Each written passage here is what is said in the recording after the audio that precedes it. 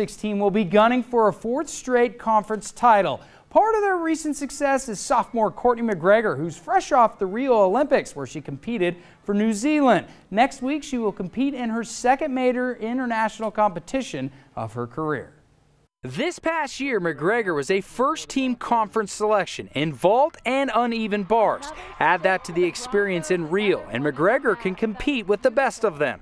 For her, though, she keeps the big stage simple in the back of her mind, knowing that she's already been at the height of her career, the Olympics. Last time I kind of learned how to deal with the nerves because it was a huge stage. So hopefully this time I'll be a little less nervous. You really just have to focus on what you're doing. Don't think about the results. Just think about your own routines and try and do those the best that you can.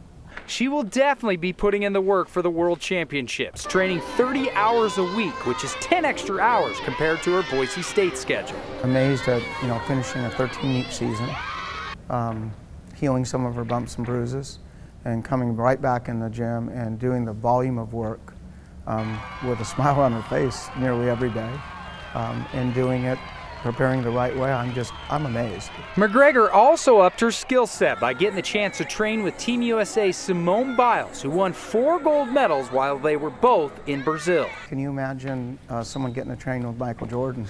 Simone Biles was essentially the most successful female gymnast ever. Both skill-wise and result-wise, and to step on the floor and be right next to that kind of greatness, I think it elevates your game. Absolutely amazing. They put in a lot of work, and especially Simone, just watching it in real life is phenomenal. Now, McGregor isn't holding out the chance of competing with New Zealand in the next Olympics. Sure. That will be in 2020 in Japan. And in the meantime, she's focusing on getting a 4-peat MRGC title with Boise State. That beam is I know, it's that. Amazing athletes. Yeah. All right, thanks, Dan. Here's a live look.